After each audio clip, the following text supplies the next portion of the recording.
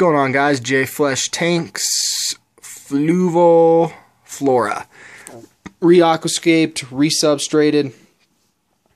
Using a plant in this tank, guys, that I've not used in like a, I don't know, I guess you could say display tank in my house. I've had this subwassertang. It's a freshwater algae. I've had it for about 4 months now. I got maybe like 2 golf ball size of it. Yeah, about two golf ball size portions. I have probably 2 to 3 times this much still downstairs, so I'm not gonna, I made a video, don't put all plant, if you have multiple tanks, don't put all one plant that you really want, that you can't get a hold of on a regular basis in that tank and then watch it die. So that's what I did. I put it in a couple different tanks, and now I have enough that I can put it in, I guess you could say, a display tank. Very cool plant, guys. Does not attach itself to rocks, but the cool thing about it is it does not float. So all this stuff is, none of this is tied down, guys. It's all just stuck in crevices throughout the lace rock. I almost forgot what it was again. That's what was in the 20 long. Somebody said dragonstone. It's lace rock, guys. That's what's available to me locally, so that's what I use. You can pick out real good pieces of lace rock. So don't discount lace rock in a planted tank, guys. If you look hard enough, you can find a bunch of cool pieces to use in a tank. So back to this subwassertang. Love the plant so far. It's got a good green to it, like off centers this, which I'm trying something new with this plant. This is golden lodelia. Read an article that you can get it to carpet. I don't know how much I believe in that, but I'm going to get it to carpet.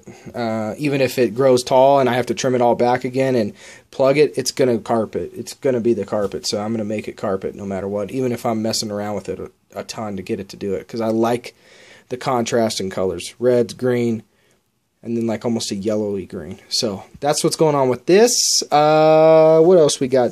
Neon tetras are in this tank. There's 5. I lost 1 when I redid the tank, which isn't horribly bad, but it still sucks.